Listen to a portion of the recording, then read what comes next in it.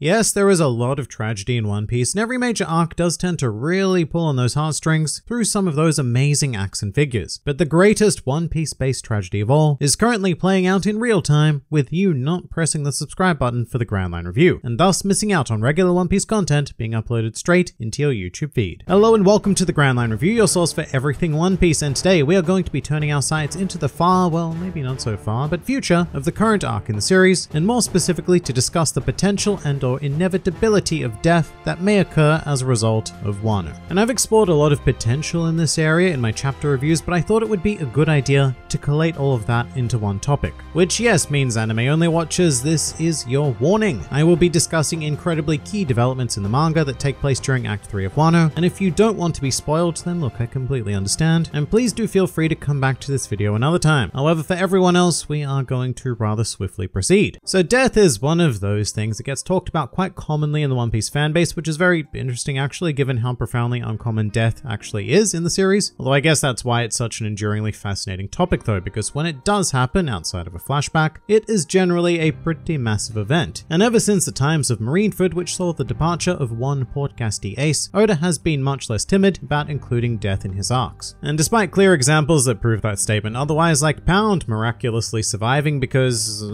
we do still have cases like Pedro, whose noble sacrifice gave Whole Cake Island a whole new level of weight to it. And given that we are now in what is increasingly looking like the largest arc in the series dealing with the climax of the entire New World era, I think that we would be pretty naive to believe that we are going to make it out of this without at least one similar act. And there are several key candidates to explore when it comes to death, and I want to stress that this does not have to be purely on the protagonistic side of things, although most of them will be. But before we hop into that properly though, I would be remiss not to mention that Wano has already had what would be, by any other arc standard, considered as a healthy dose of tragedy. And by that I mean Odin in the flashback, Yasu in the modern day, and assumedly but not at all confirmed, Lady Toki. And that would generally be enough to form the heart and soul going forward into a grand satisfying action conclusion, but with the sheer scope of Wano, I'm just, not too sure about that. Especially if this mega arc does adhere to what is widely speculated to be a 5-act structure, which is the traditional method of kabuki plays, a concept that Wano seems to strongly parallel. And the thing about that is though that another common feature of said plays is that Act 3 is usually characterized by sped up action leading to a great moment of tragedy. And that's why Odin's flashback sits kind of weirdly with me, because you could theoretically attribute his death as that moment of tragedy, however it occurred right at the beginning, because Act 3 is still well and truly ongoing. And I think that very much opens up the potential for another incredibly tragic event to occur to cap things off here, under the assumption that it is of course a 5-act structure. If not, then Act 3 is just going to be wildly huge, because it's already close to equaling Act 2's size, and